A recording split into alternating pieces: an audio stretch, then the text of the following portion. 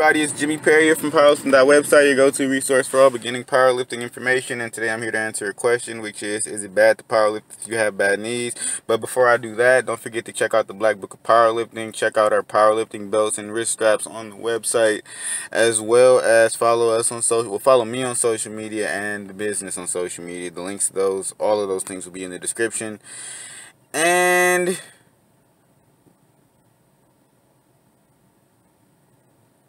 let's get started. Alright, so first off, well, not really. Well, it can hurt, but there are ways to get around it. I've kind of trained myself along with, like, I've had mentors and, like, I found on YouTube and stuff like that. By mentors, I mean I learned, like, how to squat from seeing people squat. That's how I learned. So YouTube and Google and all that stuff worked for me. And it did what I needed it to do in terms of, like, learning and things like that. But so yeah, but with that came a lot of trial and error, so I ended up hurting my knees a lot. I didn't know that I was supposed to be pushing my knees out and that they need to be stable and all of those things while I was squatting, so it took a little bit of trial and error, but I figured it out. So that's why I feel qualified to talk about this, and also I got a bit of information from other people I felt were qualified to speak on these things as well. Don't be intimidated by some of the jargon, the technical jargon nonsense stuff that's in these articles, because I try and, like, make it simple, because we're powerlifters. No one wants to think. We want to lift weights and we want to do our stuff. Not saying that anyone, because a lot of powerlifters are incredibly intelligent. It's just that why use these huge terms if it's not necessary?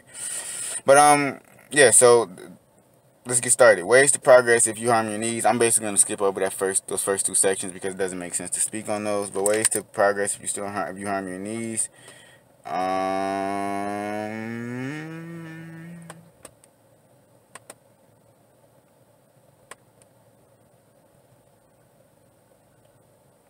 First thing, warm up those surrounding muscles, because when you warm up those surrounding muscles, our muscles act as are the protectors of our joints, essentially. That's my understanding of it. I'm not a biomechanical major or anything like that, or I'm interested in it, but I didn't go to school for it. But I do. I mean, obviously, I lift weights, so I learned a bit of it on the job, so to speak. So muscles act like the quads and our hamstrings. Well, hamstrings pull the basically, the muscles act to protect the joints. So if you don't warm those muscles up and get them activated, then they're not going to be able to fully serve their purpose.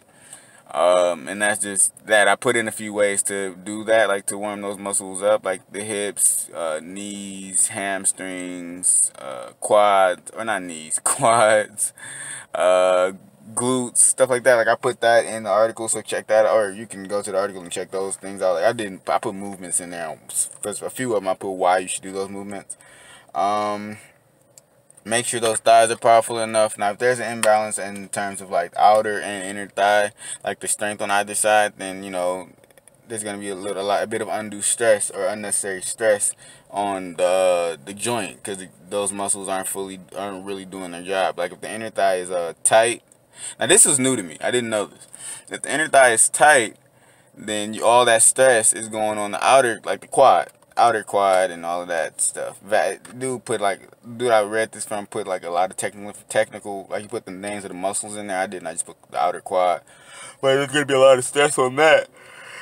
To avoid that, I'm sorry, it's only 6 o'clock or 7 o'clock, but I'm kind of tired. To avoid that, strengthen your inner thigh to make sure everything's balanced, make sure all that stress is being distributed evenly, so it's not being placed on your, like, it doesn't eventually take or go on your knee or that knee joint. Use the leg press quite a bit. The leg press allows us to do passive knee flexion, which the term was new to me, but I understand what it is. So essentially, I'm not going to explain that, but I should.